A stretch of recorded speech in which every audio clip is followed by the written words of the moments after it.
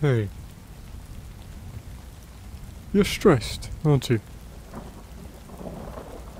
A lot of things going on, you're tired. I get that. I'm stressed as well. Come sit with me for a bit. We'll talk about something cozy. Might help us both. This is Ramen's Cozy Corner, our own little bubble to get away from the world.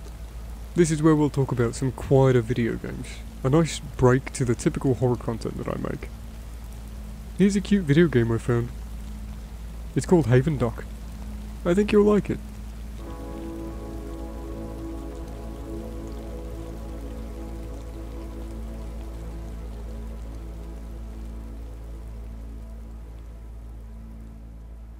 Havendock is a cozy game about survival and resource management. The aim of the game is to turn your meager starter base into a thriving city.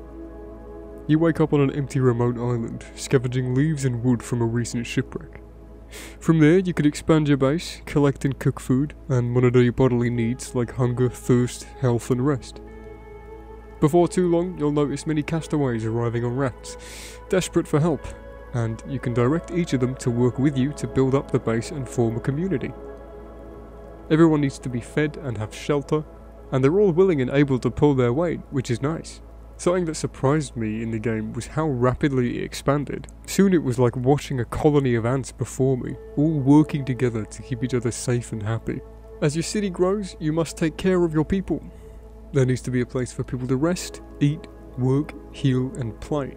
You can spend resources researching ways to improve the efficiency of your machines, allowing you to better accommodate the other survivors and town as a whole. You can also trade resources with passing traders, like the lone blacksmith or my personal favourite, Dr. Squid.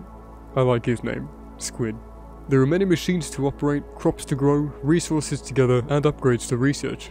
Everyone must be fed and kept happy in order to stay healthy and productive. There's also a wealth of customizations to unlock for your base, turning it from a remote island wreck into a bustling, lively vacation destination. You get cute floor lights, flamingos, and even a dance floor. Now, if that sounds like a lot to keep track of, it kind of is. I'll be honest, I was initially pretty overwhelmed with how much there was to do, but after taking a short break to buy food for my cat, I settled back in and realised the ants were taking care of themselves. By planning ahead, prioritising my resources one building at a time, and figuring out who should be in charge of what, I was absorbed well into the early hours of the morning, and I didn't want to stop playing. After many hours, my town looks like this. It's not great. I haven't organised the workstations as well as I could have, but it's mostly because I need to fully plan the best, most efficient place for the workstations and amenities to be. I'm still in the relatively early game. I've yet to harness the power of electricity or scavenge the depths of the waters below for more resources, so there's still a lot more for me to do. It's worth mentioning also that Havendock is currently in early access with a very passionate developer who's been updating the game pretty much daily, so who knows what other features will be added before release. The community is also active too, sharing build ideas and tips for new players. And to top it all off, there's also an experimental multiplayer feature with games supporting up to 16 people, so you and your friends can survive and thrive together. Havendock to me feels like a mix of Animal Crossing, The Sims, and a bunch of Facebook Flash games that I used to play back in 2010, and I mean that in the best possible way. There's a quiet charm to its writing, graphics, progression, and resource management. And my favourite thing about it so far is that everyone's island feels unique and personal to them. I really like that. Overall, this game is certified cozy, and it belongs in Ramen's Cozy Corner. Let me know if you want to see a full playthrough from me, because I recorded a lot of footage, and thank you for watching. Stay safe, and warm, happy, healthy.